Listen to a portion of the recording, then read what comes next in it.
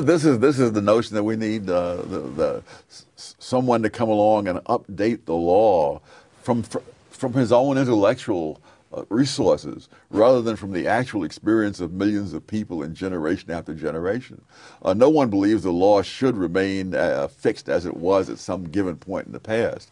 The question is, who shall have the authority to change that law, and with what constraints on that person, so that that person is not just giving vent to his own feelings or imaginings or theories. The Leninist system was one of the greatest blows that socialism suffered in the 20th century. I think that, I guess the short answer is they imagine that good people like themselves can make this thing go.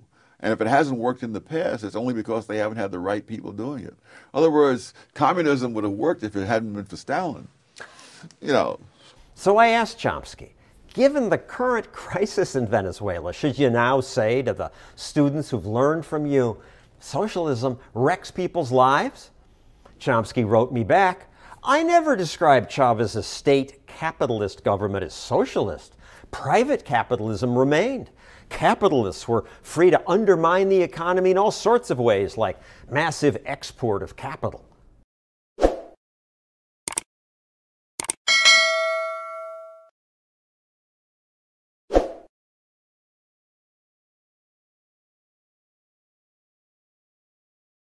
Now, as far as socialism is concerned, that term has been so evacuated of content over the last century that it's hard even to use.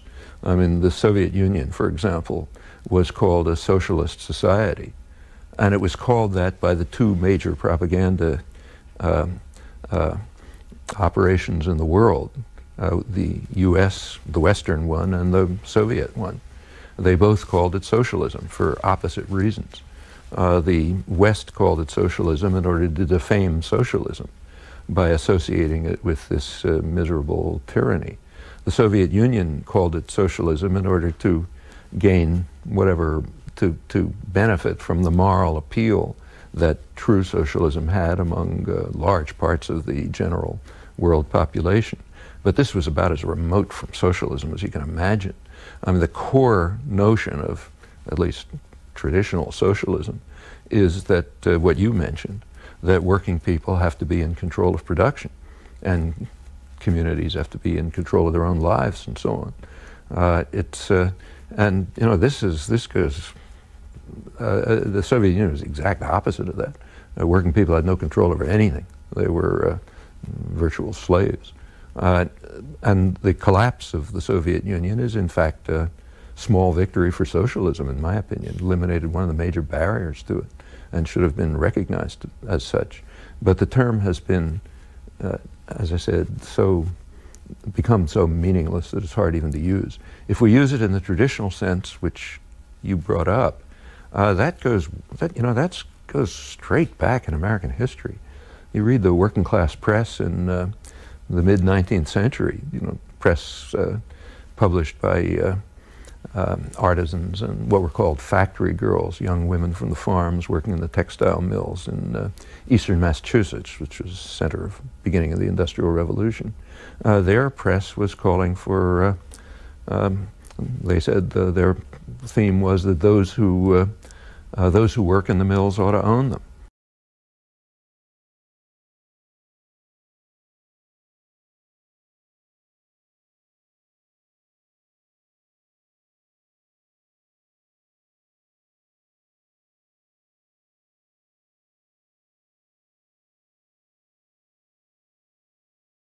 I think that, I guess the short answer is they imagine that good people like themselves can make this thing go. And if it hasn't worked in the past, it's only because they haven't had the right people doing it. In other words, communism would have worked if it hadn't been for Stalin. You know.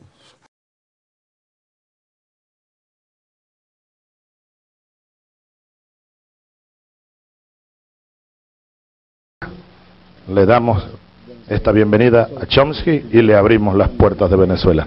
Siéntete en casa, insigne hombre de este mundo.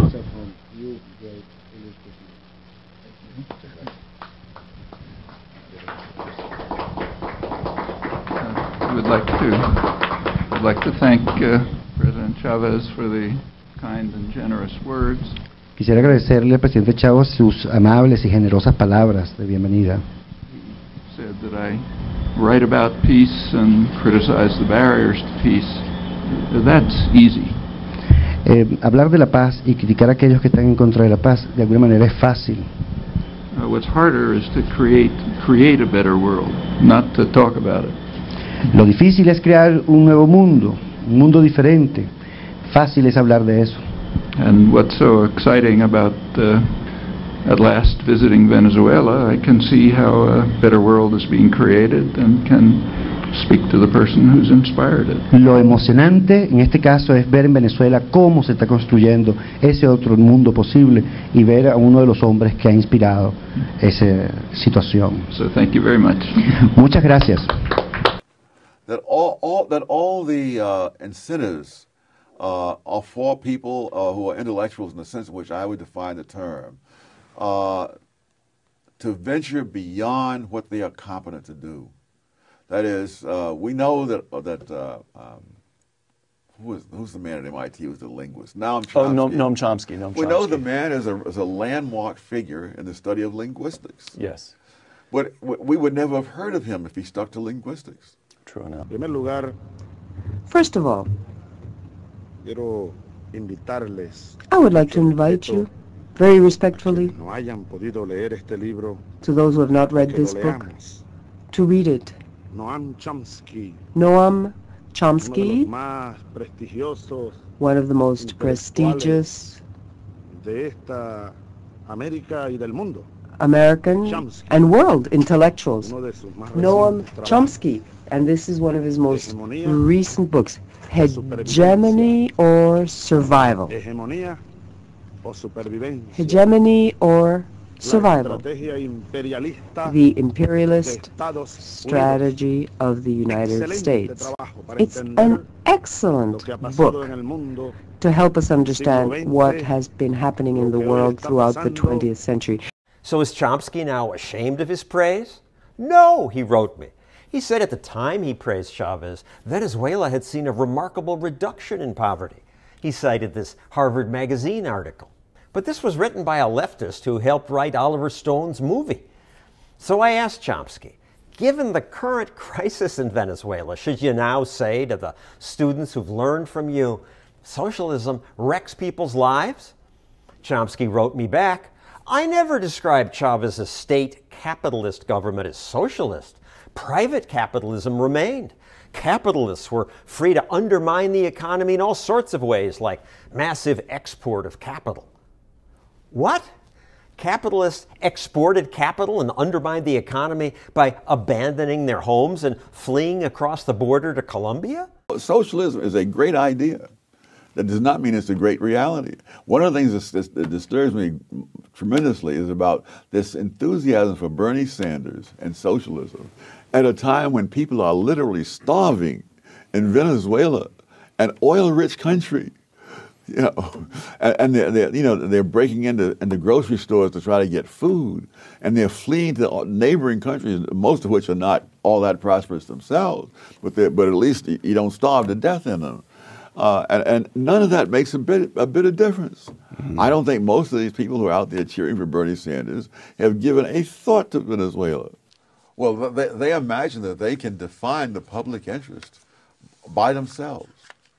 Whereas in a market, each individual defines his own interests himself and acts accordingly in interacting with other people and accommodating other people and competing with other people.